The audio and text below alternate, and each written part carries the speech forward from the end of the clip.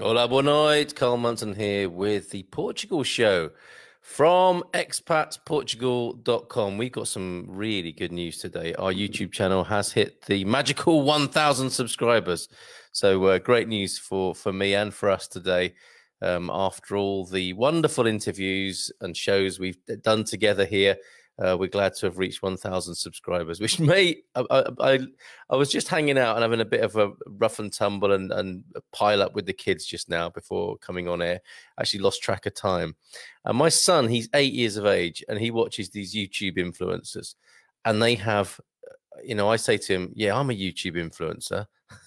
Yeah, right, Dad. I like to think of myself as probably one of the oldest influencers on YouTube. And the guys he watches, Dan TDM, I don't know if you've heard of him, talks about gaming. Millions of views per show, millions of subscribers. And it makes my tiny little 1,000 subscribers for Expats Portugal's YouTube channel look really tiny. But believe me, it's such a wonderful achievement for us. And it's a sign for me anyway that we're doing something along the right lines to help people in their efforts to enjoy life in Portugal, whether they're here already or whether they're on their way.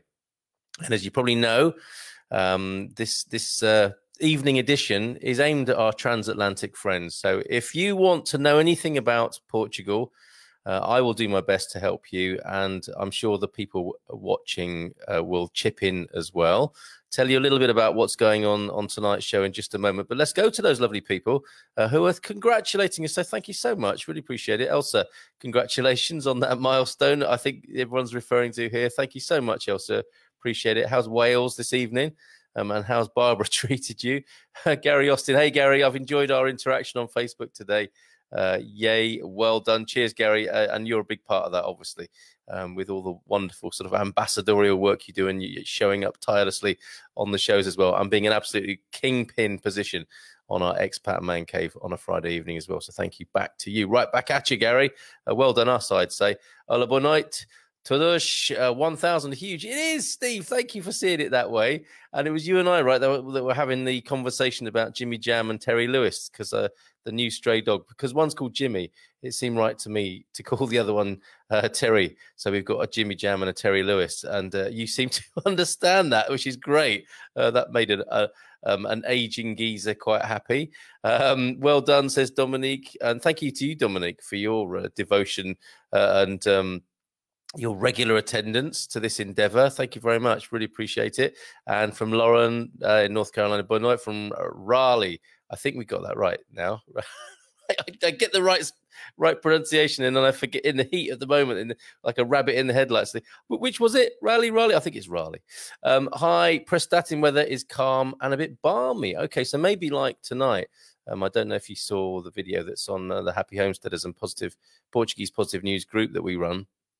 I took a shot of the beautiful crescent moon tonight that greeted us when we got back from an afternoon and early evening out tonight.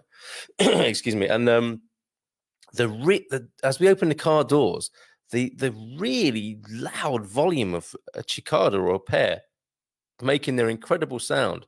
And yeah, so it's balmy and calm after the storm here. And it may be that those are the ideal conditions for cicadas. You know, they're glad to be back out in the open and out of the, back into the calm air and away from the wind and the rain. And they're just singing their little hearts out whilst looking for a mate, perhaps. Who said? And yes, Raleigh, you said it right. Fantastic, Lauren. I do like to get these things right. I really do. Valerie, thank you for our exchange today on Facebook as well. I have posted something up on Facebook saying if I have offended anyone on Facebook, here is my complaints book. It's a virtual one. And I came so close, I have to say, to making an entry myself. You know, this ongoing saga I've got with Vodafone. I know a few of you have made a little bit of a note about Vodafone. Now, after my experiences with them, I'm not in the business of knocking people for the sake of it or being critical. But I mean, there's just one very practical piece of advice with Vodafone is that they lock their phones, and they lock them to their network. So you have to see the contract out or pay to get out of the locking. And I got into a situation which escalated today, and it's ongoing but it was the first time in my time here in Portugal, because I think that, you know, I was thinking, when I see in every shop window or a sticker behind the counter that says the Livro de Reclamación, the complaints book, I'm thinking, no, surely nobody needs to do that. Can't you just sort this out like human beings and have a chat? And I couldn't today with this guy who phoned me from Vodafone, basically making me stay. Well, not making me stay. That wouldn't be right. That wouldn't be a responsible thing to say. But he made me an offer I couldn't refuse, and not in a good way, quite frankly. I thought I'd done with them because they were just very quickly with Vodafone. And thank you, Valerie. Well done. Congrats on the 1,000 subscribers. I do appreciate that, Valerie. And I have to say, I do enjoy our exchanges here and on Facebook. Oh, and Sean Hyder says, I have 34 TikTok followers. Way to go, Shauna. That's 34 more than me, for sure. She said, what you do is more useful for sure. Congratulations on 1K. I appreciate it, Shauna. Thank you so much.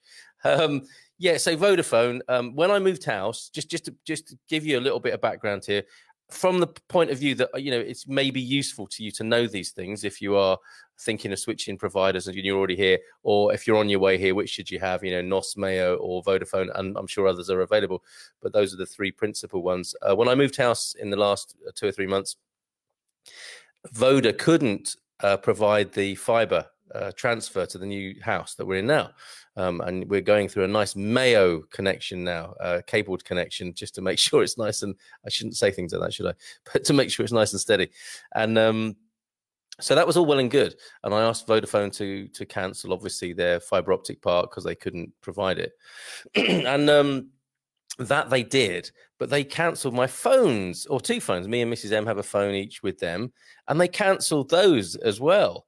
And so I went into the Vodafone shop, and my mate Diogo in there, what's happening with the phones? And he told me there was some weird 5G switchover or something, which Mrs. M didn't like the sound of that. But I thought, okay, so there's a general problem in Anadia. And then it still didn't come back after days and days and days. And I'm thinking, well, okay, in Portugal, you know, it's a little bit more leisurely, no need to make a fuss about it. And they'd cut my phone off, both of our phones off. And so when I went in and discovered this, you know, I said, but these phones haven't come back on I thought they might. Oh, no, we cut them off when we cut the fiber off. So I thought, okay, fair game. I'll go to Mayo and start a new contract with Mayo. And I was a bit peeved because I had loads of loyalty points and I was quite happy with the phone service, but and a bit peeved that they cut me off. And then I got into a massive rigmarole of transferring the numbers, you know, to keep your number and then to unlock the phone. And I thought they'd do that out of goodwill for cutting me off. And then I had a call, and everything was going kind of okay. Mayo were about to activate, I think, in these last few days because of the photocopy of my passport that I had to give as part of the process. But anyway, this week, I'm thinking the next couple of days, Mayo are going to activate. We're going to port the numbers across. Everything's going to be fine. I got a call from Vodafone this morning from a special department with an actual phone number on the screen.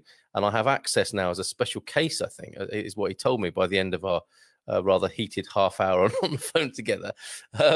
But he said, no, you're in a contract with us and you can leave, but you'll have to pay a penalty.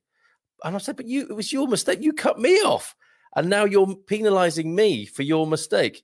Yes, but you're contracted to us. And you've got to stay contracted or pay to get away. And the guy, you know how these things are when it's like one human being to another, and there is the wall, the glass wall of, well, actually, it's not very invisible, is it? It's very visible. It's very tangible. These are the rules. And he was giving it to me straight. And whether or not he felt comfortable about doing that, I don't know. But that's, you know, and I don't like to have a go at people who are just trying to make a living, basically. So, you know, I needed to say to him, look, it's your mistake. And now you're penalizing me. And I got to that moment where I'm thinking, livre de réclamation. Shall I go to the complaint? Shall I escalate this to the complaints book? And I'm interested to hear from you. Have you ever used the complaints book as an expat in Portugal? Tell us about that tonight, because I'm sure that'll be interesting to people watching all around the world. And I said, look, okay, I don't normally do this, but I don't feel like I've got any choice. I think I need to put this in the complaints book because you're penalizing me for your mistake. That's not right. I know I'm contracted to you technically, which I discovered later. I'm contracted again because they switched my phone back on, which automatically put me into another 12-month contract with them. So again, their mistake as far as I see it. And I'm thinking I've got all these kind of legs to stand on, as it were, legally. But what am I going to do? Am I going to go to a lawyer? Am I going to fight it out? Am I going to spend hours on the phone? And am I going to write letters and then translate them into Portuguese and send them by registered post? No, I'm not. And I told this guy, you know what's going to happen here, don't you? You know, you've got me over a barrel. And basically what I'm going to do is be with you for these next 11 months, as you suggest, and hate being with you and tell everybody what a rubbish company you are, which is exactly what I'm doing now. So there you go. You know, I don't see myself as one to badmouth. It's not a personal thing. I said, you know, we ended on good terms, me and this fella on the phone. There's no point me letting off steam about him, but I made it perfectly clear what I thought about Vodafone. And when I was telling my Mayo man, who I think might help me, and I've promised him my business in 11 months' time. But he said, you know, I'll speak to my manager and we'll see if we can suspend your new contract. Because, you know, basically I might end up with 2 contracts now because of Vodafone's mistake. And he said, you know, Vodafone are British, don't you? I was like, no. It's like, expat karma or something like that. That there I am now suffering, not at the hands of some Portuguese problem, but actually a British company with some nasty practices by the sound of it. So I'll leave it there about Vodafone, but be careful, okay? When you're taking out your mobile contract is with a big C here. The way that contracts and the law work here, I believe, and don't take this sort of verbatim for definite tablet in stone kind of information. But my understanding and what I've heard is that in Portugal, you know, the common law contract, as I understand it from UK, is that you have a contract with another person. But contracts in Portugal are mediated by the government. So the government has a stake in what people agree with each other as well. And big C for contract here. If they will, as I understood it, what this guy was saying, you know, they will enforce the contract. It comes before customer service. It's the legal principle that he was gaming on, not like, oh, well, I can see how we've messed you about. Sorry about that. I said, are you going to give me any compensation for messing me about? No, no, we just, you know, you are contracted to us and that's it. So there you go. I will leave it there now. Who else is saying good evening? Arts Tim, keep on growing. Thanks, Arts Tim. Nice to hear from you tonight. And we'll do our best to do that and serve more and more people. And like I said in the show notes tonight, this is all about keeping your Portuguese pilot light lit, especially in these difficult times. You know, I know for you across the Atlantic there, if you've got plans and designs to come to Portugal, that's kind of hard at the moment, isn't it? Not being able to come to the country even. So we're doing our best to keep the fires burning over here for you in the best possible. Yeah, that's not a very good thing to say about Portugal, is it? No, scrub that, strike that. Very poor choice of words. But keep your pilot light lit for your Portuguese dream over here in Portugal. So we'll do all we can to help you here. Neil's here as well. Taking the mickey out of me in the expat man cave, I think a little bit earlier on. Typical Virgo, or whatever you are, Neil. Evening all, says Neil, and he is leading the tasting. Neil, you won't believe what's happened to me with this wine.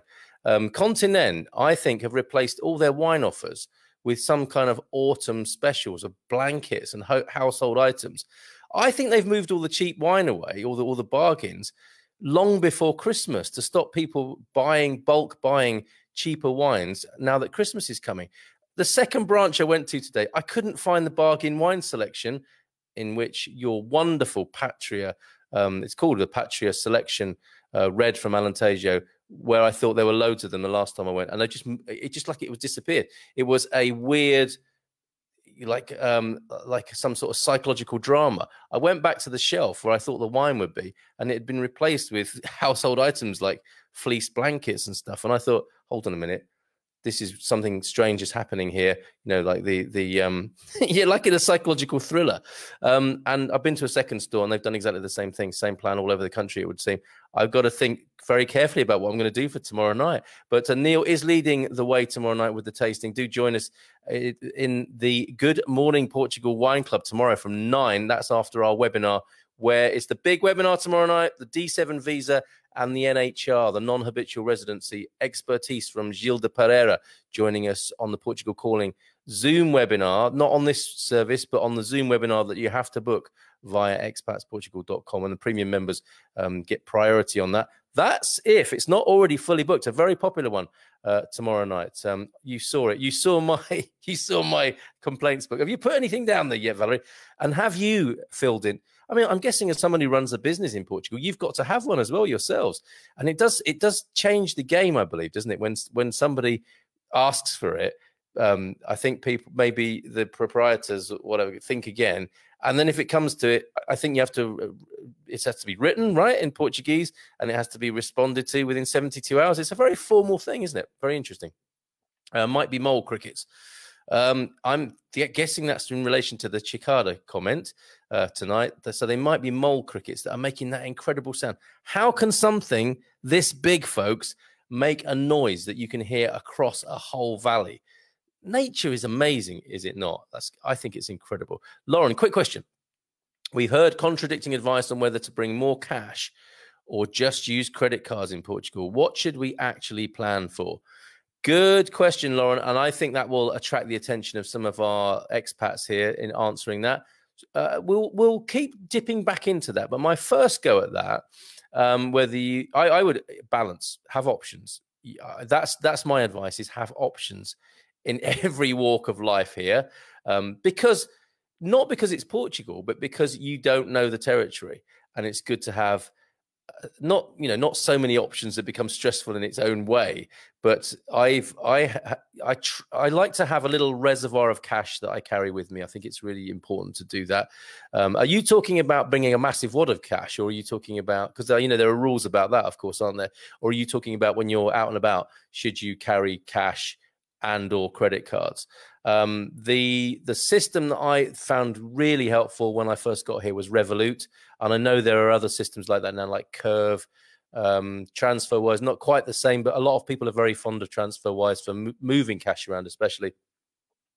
I would, and the thing to do is to open, which you probably already have done in your processes, is open a Portuguese bank account. So obviously you'll have the debit credit card of that, a bank account as well. But balance, like we were saying to wonderful Sandy this morning from the Suara Slow Living Center in Aveiro, it's all about being calm, but being balanced as well. So a bit of both, I would say. I wouldn't make a call and go one way or the other, because that's just a little bit too dangerous. Have some cash for those situations where there are shops in Portugal that just don't, when you get to the counter, no multibanco. They only deal in cash, and I can't say I blame them, actually. And you don't want to be in a tricky situation. Although that said, if you find yourself in such a situation, they're very likely to say to you, "Oh, okay, just the cash machine's just down the road there," or "pay next time," or something really wonderful like that. But at the moment, my first response, and others may come, and certainly from the community here, I would go for balance, a bit of both, and that's if I've understood your question correctly. Okay, tonight on the show then, I think a lot of us know what the weather's like just by having experienced it today and sticking our heads out of the window. But for the folks abroad, let's just have a look at the weather in the capital, for example, just to give you an idea as a comparison. I think that's quite a nice thing to do. Don't need to dwell on it for too long, but just to give you an idea of what the temperature is like. And for Lisbon, I have done bilingual. I've done the Fahrenheit as well as the centigrade. That's if it will load. I've got a lot of widgets working away here, so there's a lot of information on the screen that needs to load up. While it's doing that, I'm going to tell you as well about the Trash Traveller. Really interesting fella who's walking the coast of Portugal. And our focus on tonight is a focus on Campo De Ourique, which I think we'll go to first because it was a question in the Expats Portugal forum. And we might not even do weather at this rate with how slowly this... You see, I knew I shouldn't have mentioned Mayo and how good my internet connection is. Oh, here we go. Mayo maybe heard me and switched it, turned it up a bit. Lisbon tonight, 15 degrees and partly cloudy in the moonlight, the crescent moon, 59 Fahrenheit, 15 degrees centigrade. And we've had a high there of 19 and 66 respectively. The way the week is looking in the wake of Barbara is another rainy day tomorrow in the capital, and it's going to be sunny on Friday. That is worth remarking upon. You know, it's the weather here is like suddenly all is forgiven. You know, you're facing a dismal morning and day, and it doesn't stop raining. You think, when will this ever end? And then in an hour's time, it might be blazing sunshine, beautiful Portuguese blue sky, and it's dried up all the rain like Incy Wincy Spider, and you would never know. The contrast is quite extraordinary sometimes in this country. So there you go. There's a little bit of a look at the weather. I want to check out Campo De Ourique. And again, folks, do chip in. If you know this part of town of Lisbon, let me know, because I'll just do a little bit of a zoom in on our expatsportugal.com forum. Great place for information. You know, as I'm sure you're aware, you will recognize that I'm quite a heavy user of social media. Oh, it doesn't want to load up. Let me try that again. Blimmin' heck. I think it's probably because I have too many things open at a time. Here we go. Yeah. Just to give you an idea of what we're looking at, what we're sharing here. And let me get rid of that confusing background. Here we go. And I'll put that large on the screen there. expatsportugal.com /community, which is our forum. And you'll see some of the things that are being discussed here. And on the right, we have radio, our podcast. You can listen to our podcast while you're checking out the forum here. Absolutely free to join at entry level. So yeah, free to make use of all of these topics here. Announcing expatsportugal.com on the airwaves. That's over on the right here, as you can see that, and that plays the podcast. Ask our expats. That's a great new feature. Delighted to be one of those. Why I like living in Portugal. Thanks to premium members, spam alerts, so we keep it nice and clean on there, and an enjoyable experience. NIF tax number, how to apply. Pretty good, huh? Dutch disability benefits in Portugal and the IRS. So it goes into some specialist detail. Look at this today, dying in Portugal. Now, I know that's not something we want to talk about necessarily, but over here, I have heard some horror stories and scare stories. Worth getting a plan figured out, you know, when the time is right. And there's never a good time, is there? But it's something that's worth thinking about, because I have heard of. It's very different here. That's how I'll put it tonight. It's very different in what happens after somebody passes away in Portugal. And we did do a feature on that some while ago, based on Deb's experience, a very difficult experience that she had. So again, you can find out more here on the forum. Mobile, I could have written this one, mobile network problems, Portugal /UK, and loads more topics. As I was saying before, look at that, how to import a car. Hello from Massachusetts, a real estate agent referral, pilot's eye view arriving in Lisbon. Great stuff. Driving from Santander. That was a popular one. So all sorts on there. And, you know, when I first got involved with the forum there, I was thinking, forums, they're a bit old fashioned, aren't they? And, the great thing I've discovered about a forum is that you can find your thread again. You can find the information you want.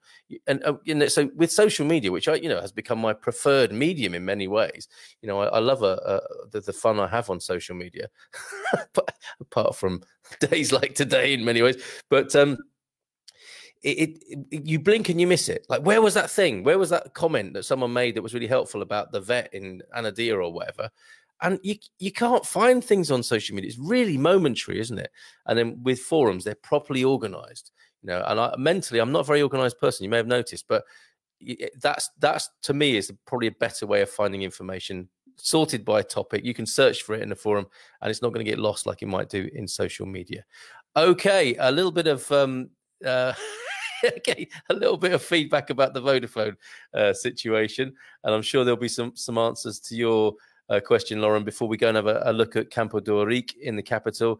Did Vodafone give you the Sicilian offer? Hey, stay with us or sleep with the fishes. You know what, Charles? They did it in a commercial sense. I felt very aggrieved about how they had me over a barrel. And I just, what could I do except save my dignity and not let it bother me too much? Because I think that's what it comes down to in the end. It's not the end of the world. It really isn't the end of the world. There are far more important and worrying things going on in the world. But it's just like, come on, you guys. That's just not fair or right. But, you know, I'm not going to let it bother me, apart from telling you all about it tonight. Painful story, complaint book. What exactly is that? I hope I've explained to some extent what that is about now, Steve. Actually, I opened up an article called How to Complain in Portugal. I think I need to do a feature on that on the morning show.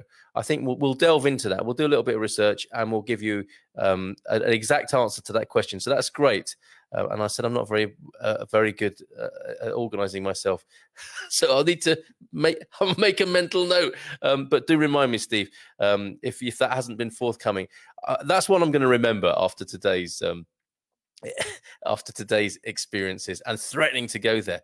Chris, hiya, Chris Roberts. Like they say here on the farm, service is what the bull gives to the cow. It felt like that. Well, I don't know what that feels like, but I know you know what I mean. Shauna, depending on the US election, may try to stow away in luggage to get there somehow. It's coming to that, isn't it, Shauna? We'll have to meet you on a beach somewhere, won't we? And figure out a way of getting you lovely people over here somehow. Yes. Should we not go there tonight, the US election? I think it's being covered in the media, isn't it, in America? It might be on the TV. Every time you amend your package, can't say that, Neil. Did you do that on purpose? Every time you amend your package, you commit to a new contract, i.e. 20 months into a 2-year contract. You may well get an offer from your provider with something you can't refuse without realizing, yes, you've just signed up to a completely new 12 or 24-month contract. Crooks, the lot of them. I didn't say it. Neil is. And I've got a lot of sympathy with that sentiment. And yes, I can see exactly how they would do that.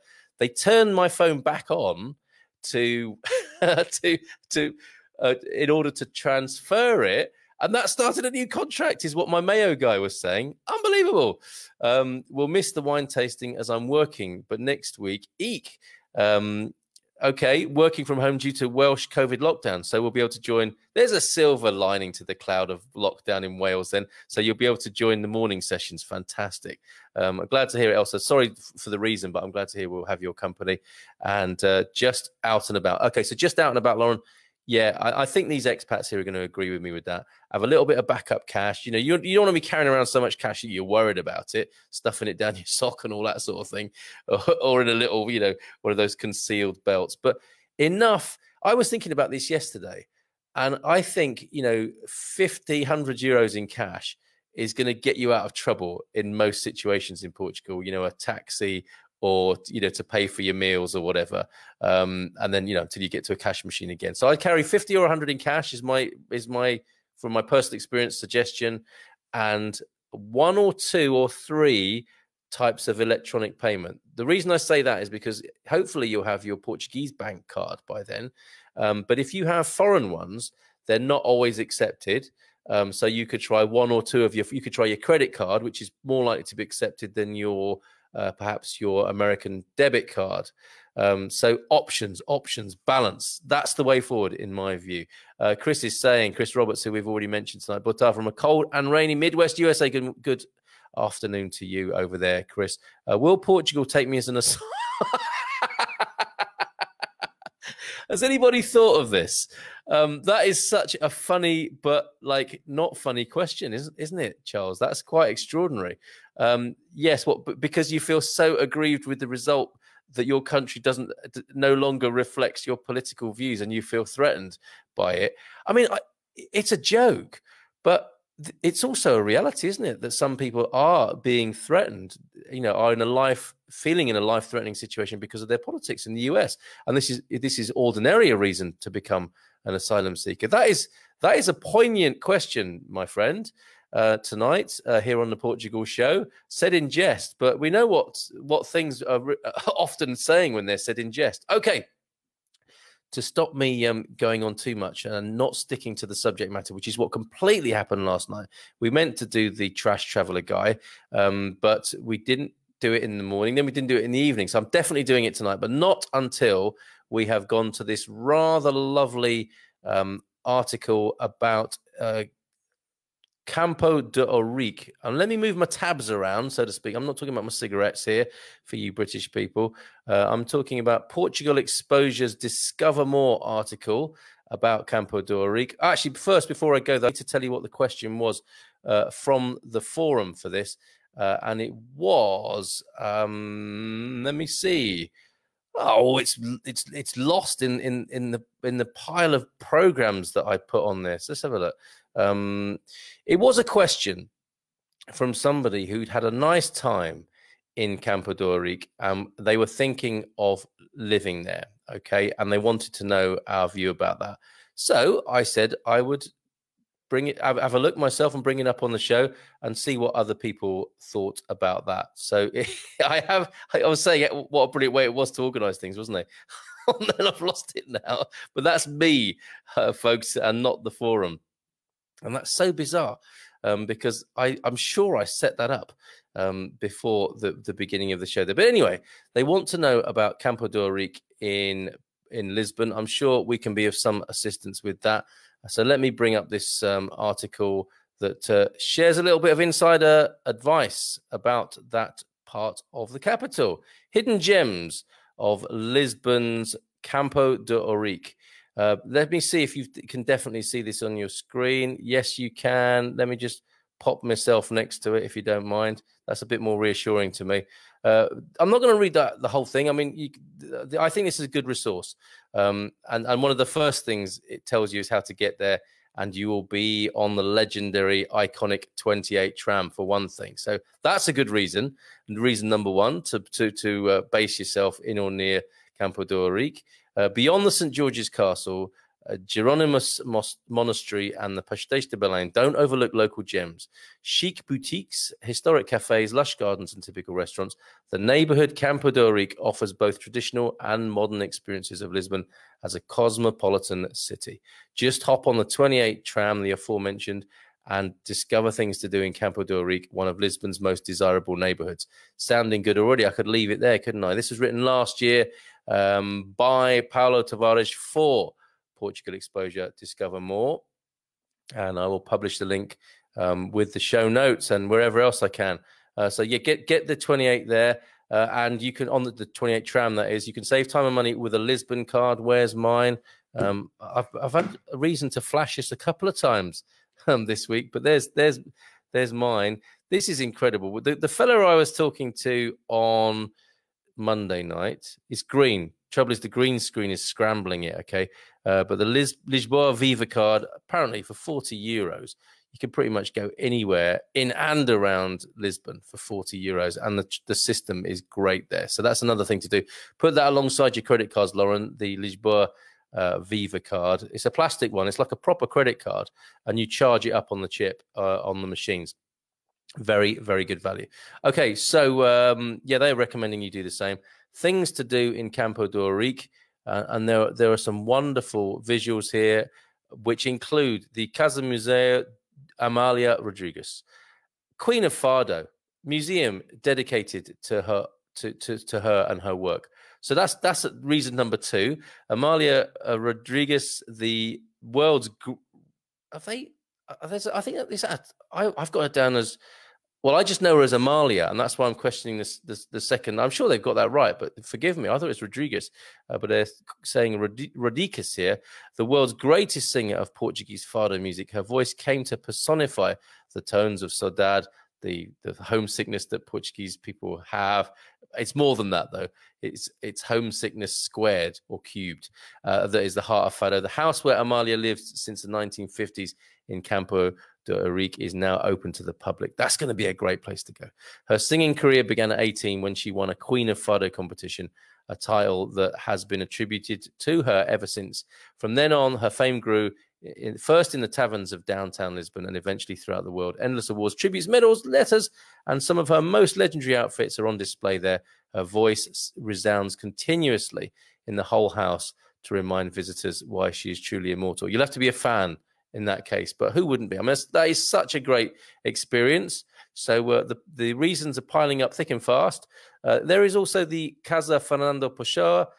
Fernando Pessoa is one of Portugal's most important poets. We have covered him on the morning show, and so you can, if you want to gen up on that, you can go back into our archive and hear that. He's most widely recognized name in Portuguese literature worldwide. The house where the poet lived the last few years of his life is now open to visitors in Campo de Ourique as well. Its most valuable asset is Pessoa's private library, consisting of 1,300 titles in total, over half of them in English, interestingly. At that point, I need to have a little sip of British tea here. Bear with me whilst you... actually, let me just find you a nice visual to look at. I don't know. Is that? Oh yeah, there's the Mercado. That's not the cemetery. I don't want to leave you looking at a picture of a cemetery particularly. Just gonna have a sip of tea.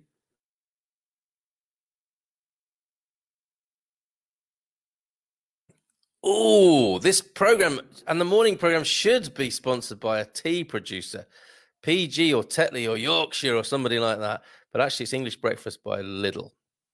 It feels like I haven't mentioned Lidl for a very long time. What's happening?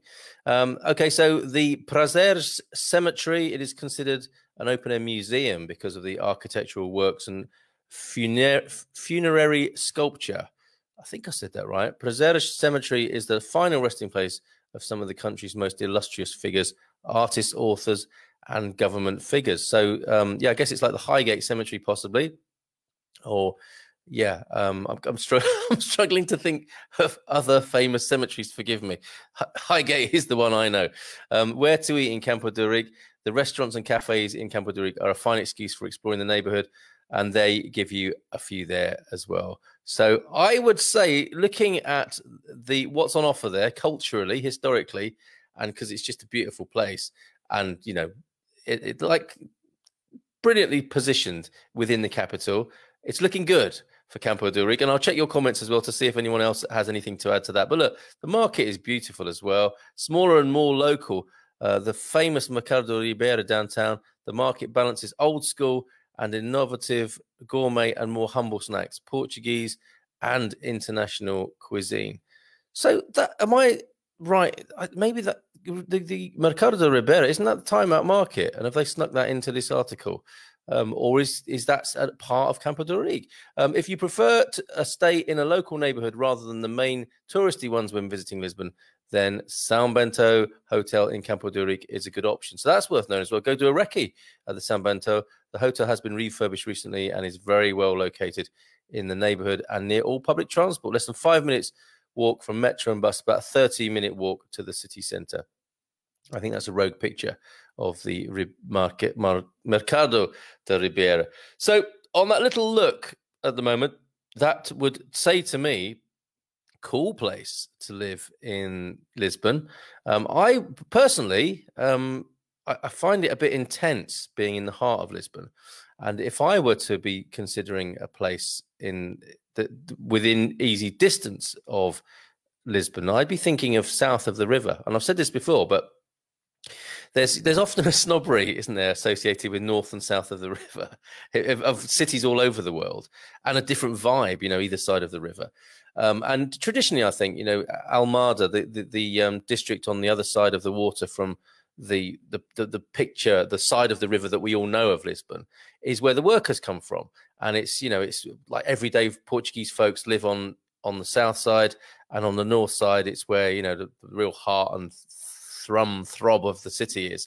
But you can get across the water on the ferry for pennies and within minutes, really. And I don't know why more people don't consider that. I really don't. And I mean, that's what happened to us by chance. But Casillas, for example, I foresee, this is a little property tip from me now, I foresee the area known as Casillas right opposite, get a beautiful view of Lisbon, obviously, from the other side of the water. You have an amazing feeling of being in real Lisbon and real Portugal, and a little bit of the touristy stuff as well. It's just, the timing is right, I think, for Casillas. If you invested in Casillas, you wouldn't be unhappy in time to come. But, you know, it's a bit of a waiting game, and it's a bit gritty and, you know, like normal. If you want picture postcard Portugal, then yeah, Campo de Ourique, I think, fair enough.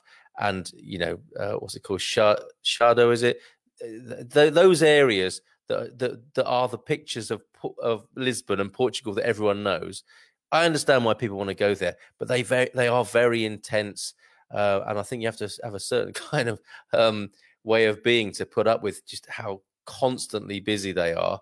But you know, if you like that sort of city buzz, fair enough. But I think striking distance is worth considering as well, rather than being in the heart of it. But, you know, I can't say a bad word about Campo de Ourique. Let's see what else you're saying, folks, in your comments.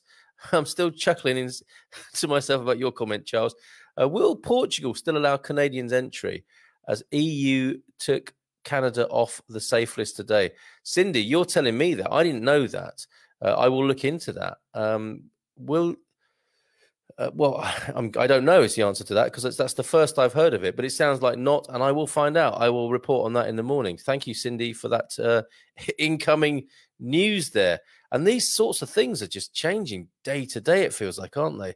What a time, what a world we're living in. We would take note of your little mentions better if you got the little jingle button working. What the Oasis little by little, did you like that?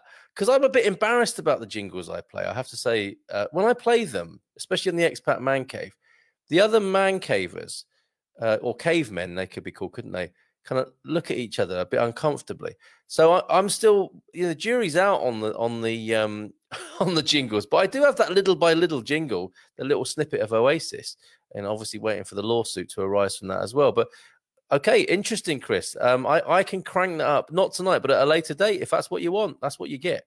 Not from today. Okay, so that, I think, is the answer to Canadians entering the EU. Not from today. That's poor and bad news, I'm afraid.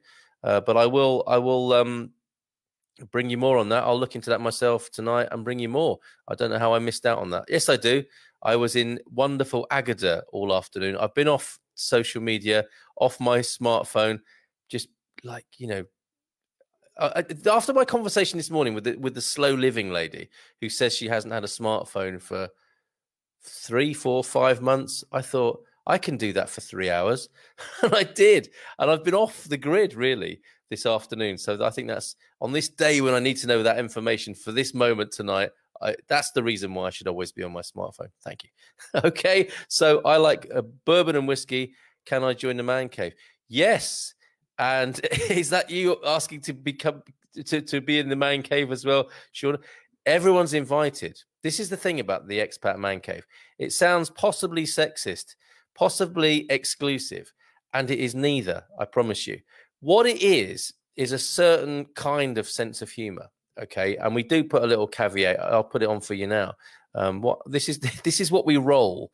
So everyone, this is not for tonight, but this is what we roll this is how we roll and what we roll on the Expat Man Cave. This show may contain male adult humor, not best suited to the easily offended. And that's just to make sure, when we're making silly jokes, puerile jokes, and when I say adult, it's a kind of oxymoron there, isn't there? The idea of male adult humor. It's like puerile, so how could it be adult? But you see, it's of an adult nature. It's not really for kids. And I suppose it's a bit like a pantomime. The kids don't really understand it anyway. We're not just straight up disgusting. We like to think we have a sophisticated yet smutty way of being. Would that be a good way of putting it, Gary? Or come to my rescue, you man cavers. Man-child potty humor. Thank you, Charles. I couldn't have said it better myself, and I wasn't saying it very well. And there you are with a 4-word description. It's not just an hour or two of that. I mean, we do discuss serious things like politics and film noir. We're quite sophisticated in many ways, and we talk about what we're drinking, and we talk about what sort of week we've had in Portugal.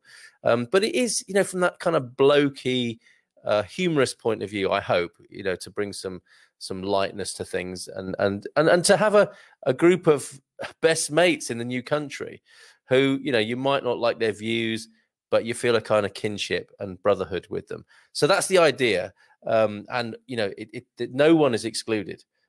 People can exclude themselves if they don't like it. That's how I see it, is like all are welcome if you like the vibe. And if you don't, then why would you be there? It should say, says Chris, male, adult, and juvenile humor. But come on, guys, you've got to spell humor right with a U in it. Come on. I wonder how many cats that puts among the pigeons. I'm not right. I'm an Englishman. I can't write humor like that. Come on, without the U in it.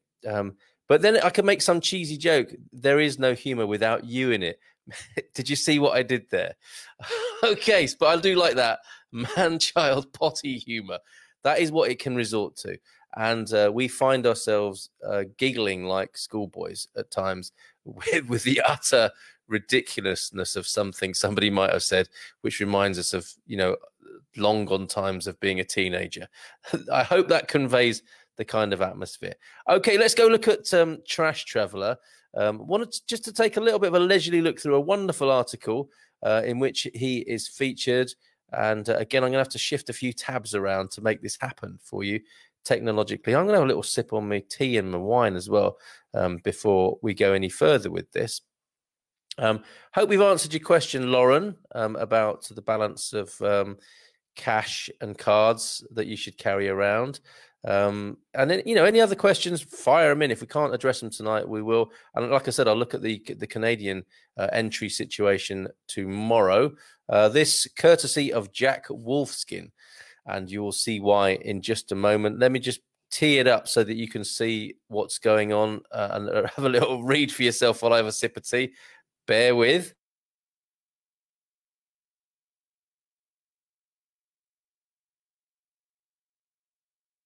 That's good, mother. Very good. That sounded a bit Monty Python, probably, didn't it, to some of you Americans? Andreas No, I'm presuming that's how you pronounce Noe, dropped out of his regular life and lives in a van off the coast of Portugal. And now immediately I'm thinking, presumably he lives on the coast of Portugal. Living in a van off the coast of Portugal sounds very James Bond to me. Anyway, not only to surf, but above all to take action against plastic pollution in the ocean and to persuade us to rethink our consumer behavior. We have forgotten how to make do when everything isn't immediately available. And I imagine he's striking a bit of a chord already with some of us here. You're a German living out of a van in Portugal and you collect plastic garbage. How did you get here is the first question. I don't know how much of this I'm going to read, but I just think it's an interesting talking point. I'll keep popping back to your comments to see what you think.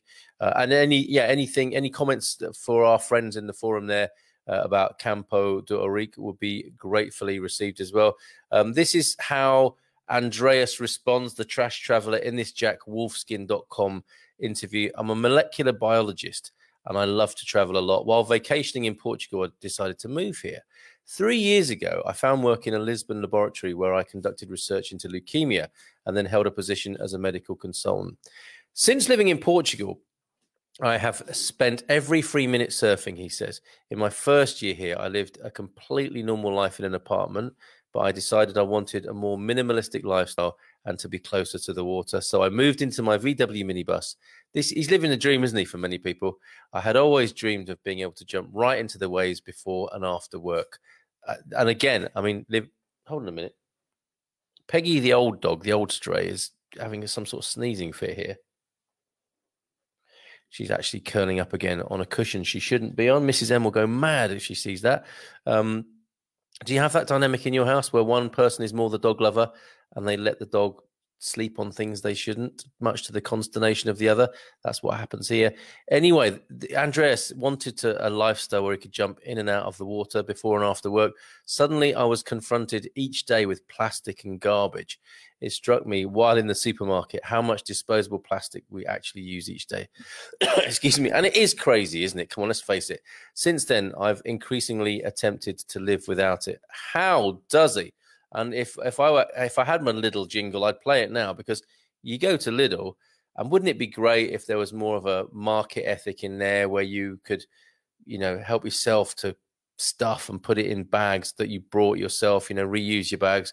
All the vegetables, almost individually wrapped, is crazy. How did you get the idea to collect garbage? Was there a key moment? When you surf on the beaches around Lisbon in the winter, you notice how much garbage washes up from the storms in the Tagus River, which flows into the sea here. Then you find yourself literally surfing in plastic and garbage. This proved to be the decisive point for me to rethink my career. I no longer felt truly satisfied working in the biomedical field. If we continue to produce and consume as we've been doing, then in another 20 to 30 years, none of us will be happy. So he's leading the way. There he is on his fabulous VW camper and some garbage, as you guys call it. I would call it rubbish or refuse. But there he is. Andreas, aka the Trash Traveler, moved into his VW minibus to live a minimalist lifestyle and to be closer to the water. And he's got a little beagle dog by the look of it, or that's just randomly walked into the picture. Little sip of wine, folks. Second night, but still a lovely bouquet on the hooter. Then you not only decided to collect garbage around your van, but to start a kind of movement. There was no real plan at the beginning, he responds. Exactly 1 year ago, excuse me, I quit my job and started collecting garbage, but I needed a greater sense of purpose. Of course, I can collect 5 tons of plastic on a deserted beach. Good heavens. But that wouldn't really change anything. People have to see every single cigarette butt and every single piece of plastic that I collect. In this way, I can hopefully prod them into reflecting on this problem. And this was why I started an Instagram account called The Trash Traveler, which also includes info on my travels, my ukulele, and above all, fun. Yes, we can't have it all, like a moral angle, can we? That makes people thoroughly depressed. And at this point, I'm thinking, oh no, I'm really putting people off Portugal here. If we can collect 5 tons of garbage on a beach, then that's not a very good advert for Portugal. But what I would say, it's a bit like when I talk about the pandemic here. It's like this is a problem everywhere in the world, isn't it? And what the reason I mention it is because I think we've in this man we have a great and inspiring solution again. And with the pandemic, the reason I mention it is on the one hand because I think people need to be kept updated, but it's also fair and good to say that Portugal is doing pretty well in global terms in its response to the pandemic. So I hope this isn't putting you off Portugal. That's not my intention, as you know. Instead, I want to motivate them to think, continues Andreas, and above all, in a positive, humorous, and sometimes even serious way. I make entertaining videos about a severe problem. I try to package the topic well so that people want to look at my posts. You can't motivate people to pitch in if you put them in a bad mood. Well said, Andreas. My concern is not only about collecting garbage, but that we rethink and change our habits. I would love to trigger a transformation with my work. Well, he's done it for me. I mean, I just think this guy's amazing. So what do you do with the collected garbage? At first, I threw out the plastic garbage into the designated containers. And they're amazing in Portugal. And this is what I like to do. When I'm reading an article like this, I like to be able to sort of augment it with some personal experience and invite that from the comments as well. But the system is really amazing here, and there's like a garbage collection on every not every street corner, because that would look awful. But you don't have to go far. There's no reason. I suppose one way of putting it is there's no reason to just throw your rubbish on the floor or dump it. You can get to a rubbish collection bin for the general rubbish and recycling very easily. Even in the countryside, it's incredible how close you are to facilities. Excuse me. But our worst fear is that you're chucking it all you're sorting it, and then it all ends up in one place anyway, bundled together and burnt somewhere, or buried or dumped at sea. So this is what he was doing. He was putting it in the designated containers. Then I became increasingly occupied with this subject. I discovered that worldwide, only 14% of plastic is recycled. Plastic rubbish is recycled. The remaining 86% ends up either burnt or at landfill sites, or either burnt at landfill sites or is sent to developing countries. Yeah, I won't say too much about that. I mean, just that's grim, isn't it? These countries have become flooded with garbage and they can't even begin to manage it. As a result, it often ends up in the oceans. Even in Germany, the waste management system is not efficient. We have to reduce the quantity of our garbage and turn to sustainable products, he says. I quickly reached a point where I didn't want to put any more garbage in the recycling containers, as here in Portugal, even less than 14% is recycled. In terms of sustainability, we have to mention the 3 R's: reduce, reuse, and recycle. As a guiding principle, I regard it as faulty because our focus must be on reducing and reusing. My 3 R's are reduce, reuse, and refuse. I don't even mention the word recycling anymore. Reducing the amount of garbage and reusing packaging sounds like a lot of effort, and many people therefore think that recycling is just as good an option. Interesting point there. There simply isn't enough pressure on people to generate less garbage. Most disposable plastic, for instance, isn't recyclable at all. Oh dear. Okay, I hope I'm not depressing you too much. So I think we're coming around to the solution now. Phew. So if recycling isn't an option, what do you do with all the collected plastic garbage? So we have a story on our hands here, folks. What happened next? Just check with your comments and have a sip of tea before I do that. I think I've put everyone to sleep. Why are apartment long-term rentals hard to find? Charles asks. I'll come back to that after I've just given you the result of this, or the upturn and the happy ending, so to speak, That's man cave humor, the happy ending of this story. But it's a good question, Charles, and good news is around the corner, actually, with longer term rentals. I think you'll find, which is good news. So this fella, I initiated the plastic hike. It involves me. This is Andreas, not me, Carl Munson. It involves me hiking along the coast of Portugal, collecting plastic garbage and promoting awareness about our consumption habits. Every single piece of garbage that is collected is stored. I work together with various cities, NGOs, and surfing schools. In parallel, my team colleagues arrange partnerships with Portuguese artists who make artwork out of everything we've collected.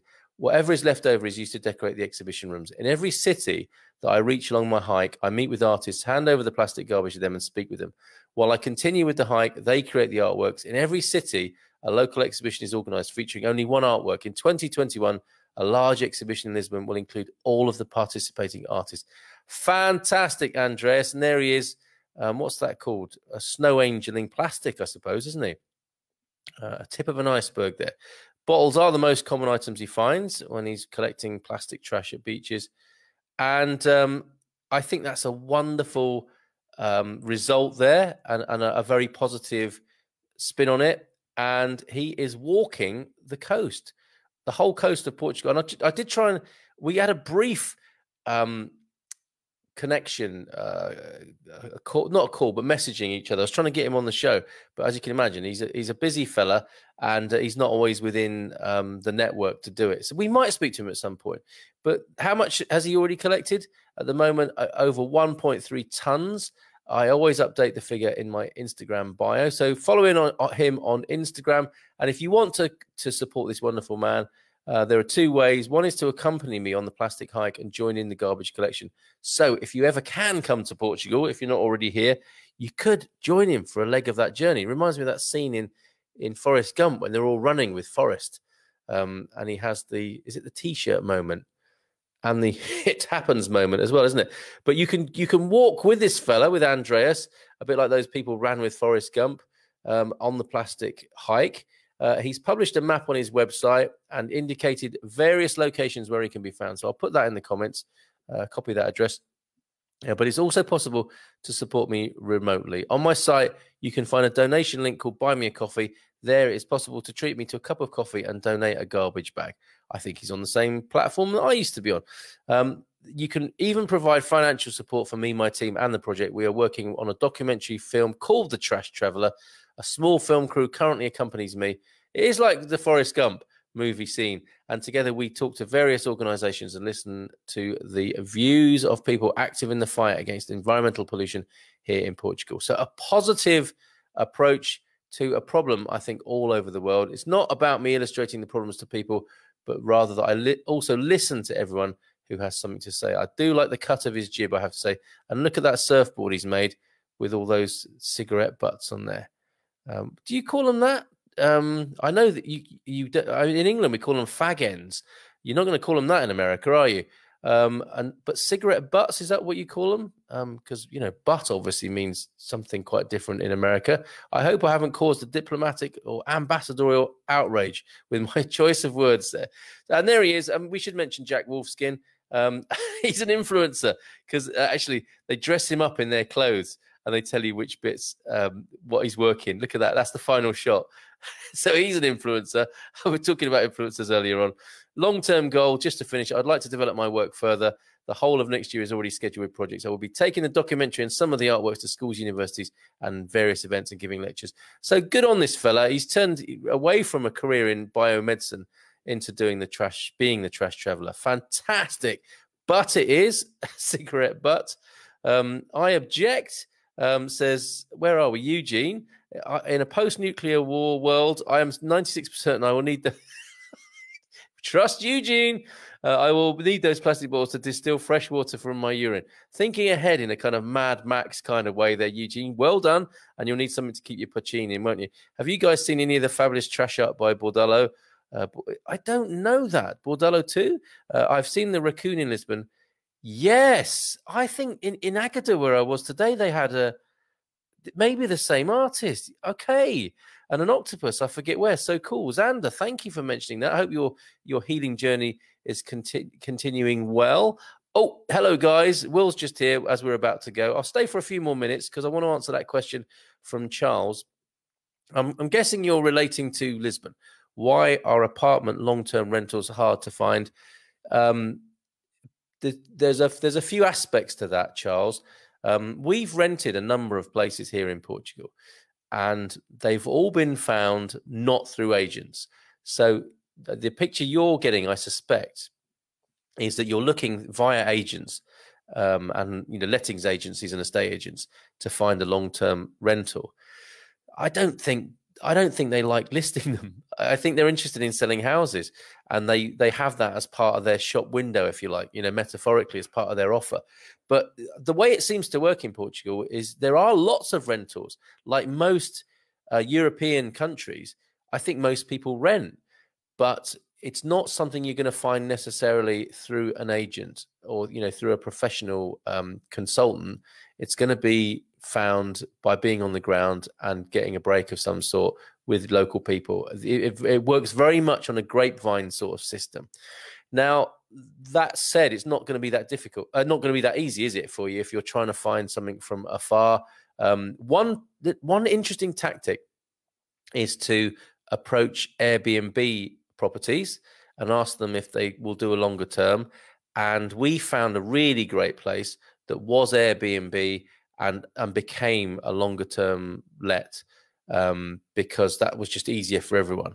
So that would be another tip is to say to, I mean, the Airbnb market has crashed, isn't it? So you would imagine that the people who own those properties would be glad of somebody coming to Portugal and asking for a longer term rental. And in the capital, the prices for rentals are coming down. It has crashed. That market has crashed.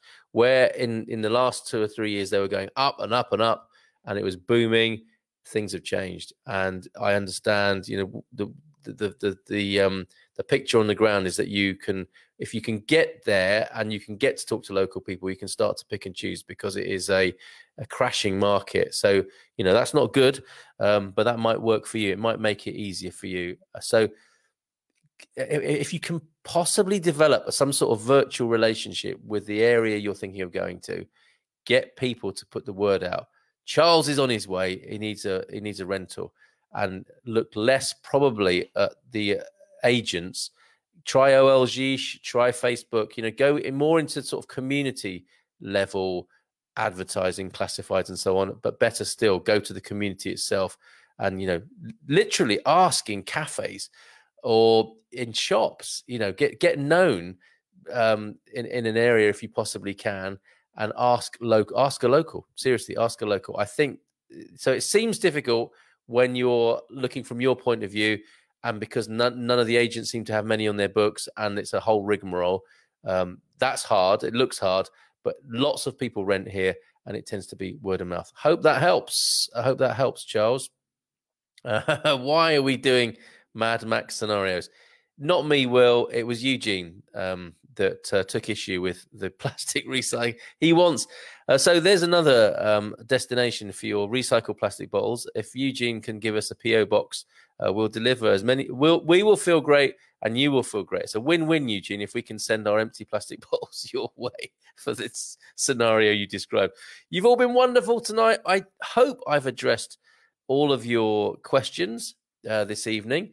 And I know that Astrid spoke very highly. Astrid from Expats Portugal as well. My colleague at expatsportugal.com spoke highly of Campo De Ourique as well. So I think we're getting quite a lot of thumbs up for the person.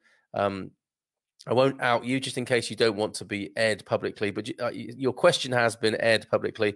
We've done a little bit of work on it, and it's looking like we like Campo De Ourique. It has a lot to commend it. So thank you for that question. Other questions, most welcome. They are the engine of what we do here. Satisfying your your personal questions. You know what I mean? The questions that are going to make your life easier here in Portugal, not the personal stuff. Okay, but then again, if you want to bring that up on the in the forum as well, you can see how that goes as well. Have a great rest of your day, American and North American friends. Anyone on the other side of the Atlantic who's still enjoying their in Hawaii, you've not even got to lunchtime yet, have you? Enjoy the rest of your day. I'm off to bed now, and we'll see you again on the Good Morning Portugal live stream in the morning. Take care.